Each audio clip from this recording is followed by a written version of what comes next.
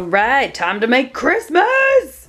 So it is December 20, what is it? The 23rd. And it is around 9:30 in the morning. Time to get working on my Christmas gifts. So my glasses have dried. I'm going to have to sand this to kind of like smooth out the edges, but I think this is gonna look so cute. She's gonna look adorable. And then here is the other figure. All of the clay has dried. All I need to do is just sand it out a little bit. Today is going to be mainly painting this one and making it look amazing.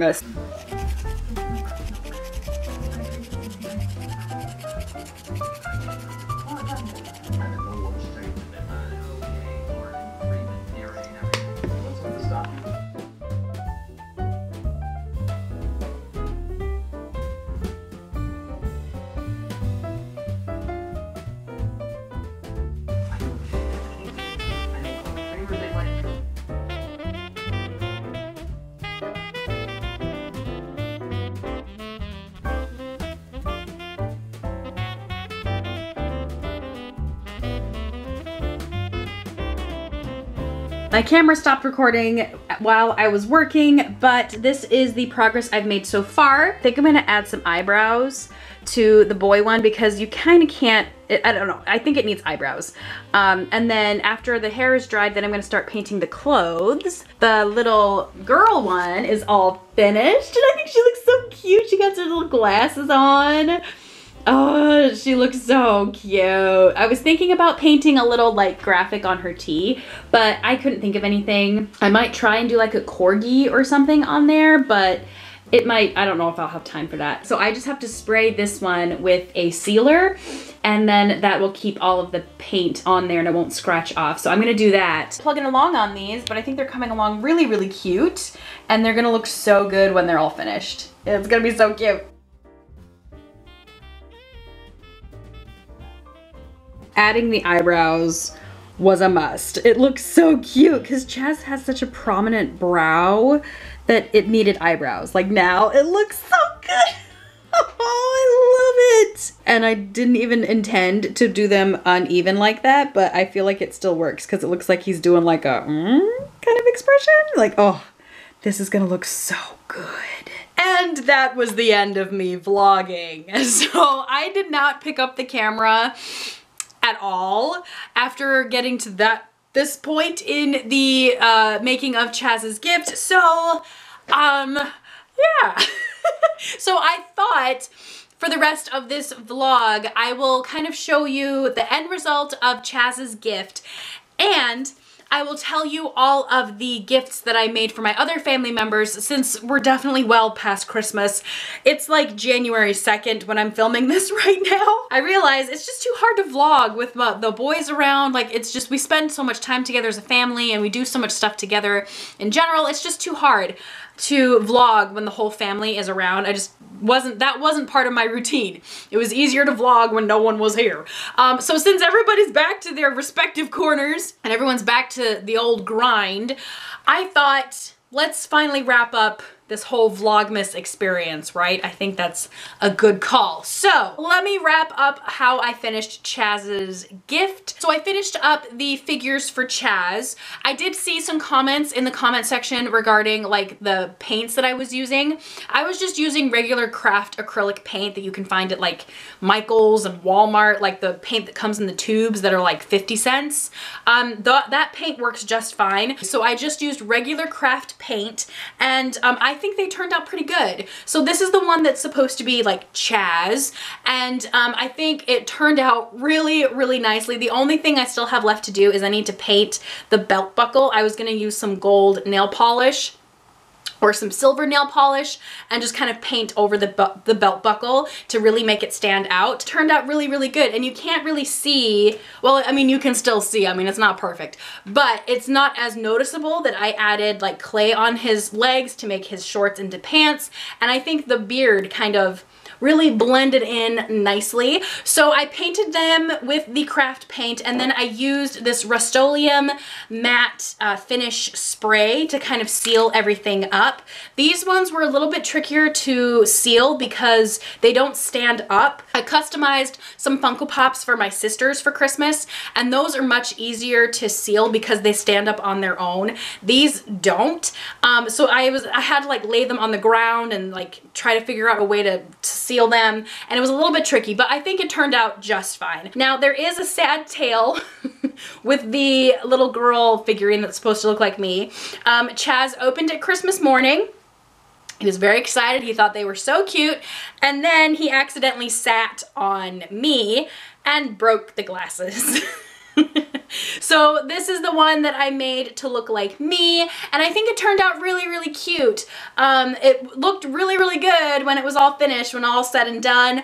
But obviously this clay is not very strong, and when he sat on it, he busted the glasses. So I think what I'm gonna do is I'm gonna try to pop these off, and I'm going to remake the glasses, but this time use polymer clay.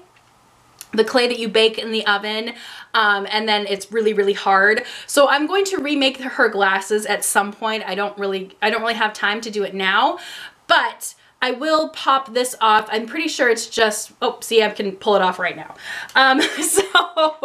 So I think this clay was not the best for like freestanding items. It was definitely good for like his beard and the pants, like they're not gonna come off.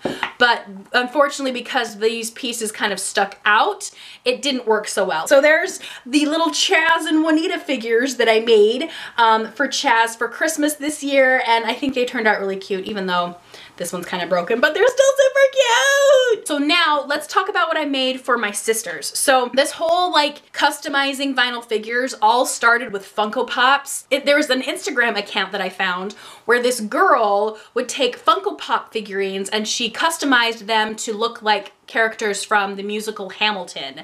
And I died. Like, they were so incredibly cute. She had each cast member as its own little separate Funko Pop, and I saw it and I'm like, I need to do that. I want to do that. I can totally do that. I need to do that.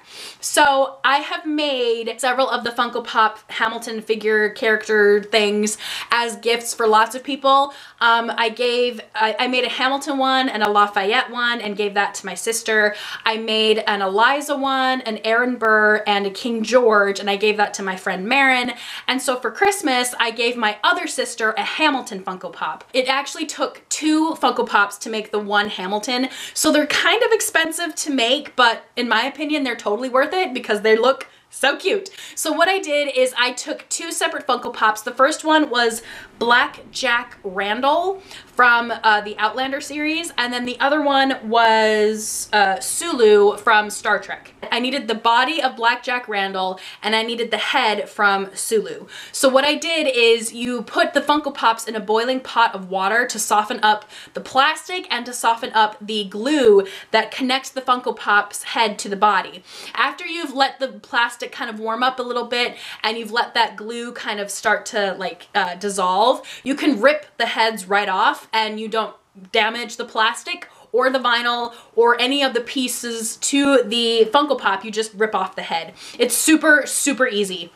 So I pulled off the heads of the Black Jack Randall and Sulu, and then I just switched them. So now I have the pieces that I need to make Hamilton, and now basically it just comes down to painting. So normally the next step in this phase would be like adding any sculpted pieces that need to be put on there, like clothing or accessories or hair or something like that. But luckily I didn't have to do any molding or sculpting with the Hamilton figure, so all I had to do was paint it. So once again, I was just using those regular craft paints that you can find at Michael's and Walmart, and using a reference photo, I painted the body of Black Jack Randall to look like Hamilton during the war. So he's got like his blue coat and everything, and it looks really, really good. All I had to do to add to the head was to add a goatee to Sulu just to make him look more like Hamilton, and I also had to mold some clay to be a ponytail in the back, but that really wasn't that hard.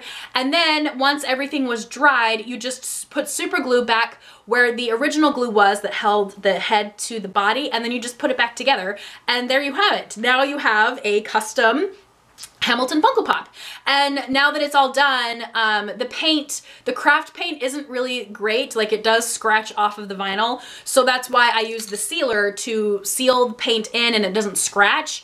I don't particularly like this sealer. It's not matte enough for me.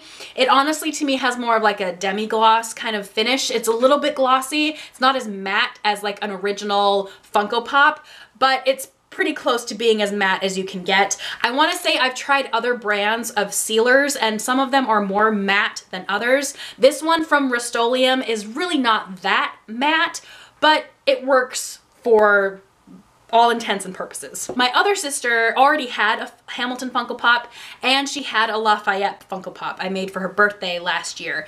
So I decided for her to make a Beyonce Funko Pop and this one turned out so good, you guys. I'm so proud of how well this one turned out. I wanted to make a Beyonce from the Lemonade album. I had so many choices and I didn't know which one I wanted to do. It was a toss-up between the Hold Up Beyonce and the, what is that? The Sorry Beyonce, the one with the hat where she's giving the finger. And basically it came down to what Funko Pops were out there that was going to make me do the least amount of work.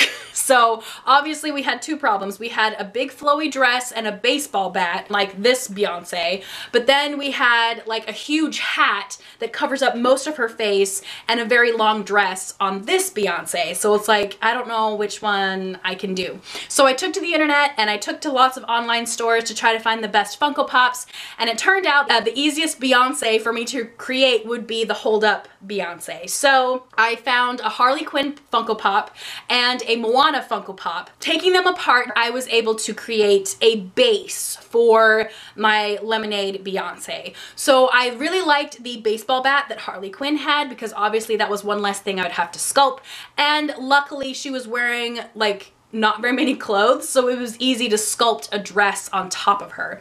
So I was very, very nervous about this piece because there was going to be a lot of sculpting. I had never sculpted an entire outfit before on a Funko Pop. It had always been just like little pieces here or there, like a cuff or a collar or a belt or something like that. It had never been like a full-on outfit, so I was very, very nervous about how this was going to turn out, but it actually turned out really, really well. Using that same air dry clay from before, I molded a dress for Beyonce, and I don't think it turned out super great. Like I said, it was my first time actually sculpting clothing, but I figure it's pretty good results for a first try. It was nerve-wracking, but I did it, and I think it looked really, really good. I mean, it's a little bit rough and it's not super smooth, but that's the beauty of homemade gifts. It took a while for that one to dry, but once it dried, I was able to paint it up using some mustard paint that I had to go to Michael's very, very late one evening to go get. I went to Michael's at like 10:30 at night and I had to get like these mustard yellows to paint Beyonce's dress. And then I had to do the head of Beyonce. So I used a Moana head because she had really long black hair, which was perfect. And I tried to do like the ombre kind of bleached fading that she has in her hair, which is really, really hard because it's like a caramely kind of gold that fades into like a chocolate brown. I don't think I did a very good job, but you can tell who it is. Like, that's all that matters, is that you can tell who it's supposed to be. And I had to repaint the skin because obviously the Moana head is not going to match the Harley Quinn body, so I had to repaint the skin color for both of them to match Beyonce's skin color. So I had to lighten it a little bit for Moana, but I had to darken it for Harley Quinn, so it worked out in the end. And then I just had to reattach the head to the body. So once again, I put super glue on the neck piece and I just smacked it on there, and now I've got a Beyonce Funko Pop. So those were the two that I was so excited about and I was working on the most during Vlogmas, but I couldn't show it to you guys because obviously it would spoil the surprise. And then the last gift that I made for my family this year was for my sister and her wife. They are huge game players. They love to play video games and comic books and anything geek and nerdy. Like, they just adore it. So for them, I decided to make them 2 art pieces to hang up in their house. Since they love video games so much, I was fully inspired by this one picture I found on Pinterest, like years ago. I couldn't find it. I tried to search it and I could not find it anywhere. But I remember in my mind, there was like a bed, and above the bed they had 2 little plaques, and one said player 1 and one said player 2. And they were done in like the pixelated font with like the black background. And I want to say they might have said press start at the bottom, but I can't remember. And so when I was thinking of ideas of things to make for my sister and her wife, that was the first thing I thought of, and I thought, yes, like they would love that. So I went and bought some big canvases from Michael's, which I did not know, but they have canvases that are already black, which was perfect. I was worried I was gonna have to like paint a canvas black, so I actually was ready to buy like this big tube of black acrylic paint. But then when I went down the canvas aisle, they had black canvases already. Like, it was amazing. I was so excited. So I found the right size of canvas, and it was a 2-pack, which was just kismet. I just couldn't believe it, how awesome it was that I needed 2 canvases and they were black and in a 2-pack and they were the perfect shape. It was fantastic. So then the next step was to find the font. There is a website that I love to use that has free fonts available, and some of them are free, some of them you have to pay for, some of them you can only use for personal use, others you can use for commercial use. It's an awesome website. So I was able to search for a pixelated looking font, found exactly what I needed. I typed out player 1, I typed out player 2 in the size that I needed, and then I just had to transfer the letters to the canvas. So one side you have the printed image, and on the back is just a plain white piece of paper. So then I just covered the back side of that paper completely in pencil, and then placed the paper down on top of my canvas, and then I traced out the letters of what I wanted. And then when you lifted up the paper, there was going to be a pencil transfer onto the canvas. Really, really easily. Like, this gift literally took me maybe an hour to do both of these. It was so incredibly fast because the canvas was already black. All I had to do was print out the word, transfer the words, and then paint the words, wait for the words to dry, and then once it was dry, I sealed it with Mod Podge. I think it was Mod Podge Matte. They're the matte Mod Podge, and done.